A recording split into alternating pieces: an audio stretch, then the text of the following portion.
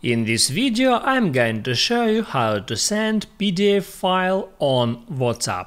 That is quite simple and easy to do, so let's begin.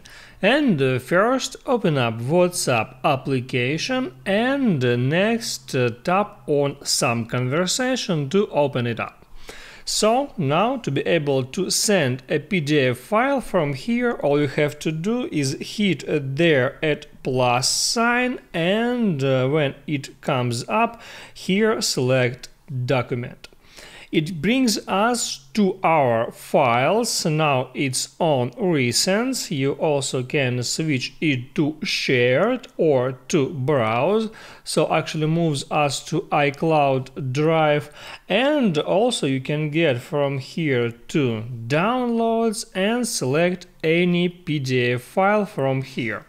I'll tap on that file once. You can select multiple files if you want, and after that I can hit add open, and then I can hit there at send. So now, as you see, PDF file has just been sent to that recipient. That's how it works. If this video helped you out, don't forget to like and subscribe.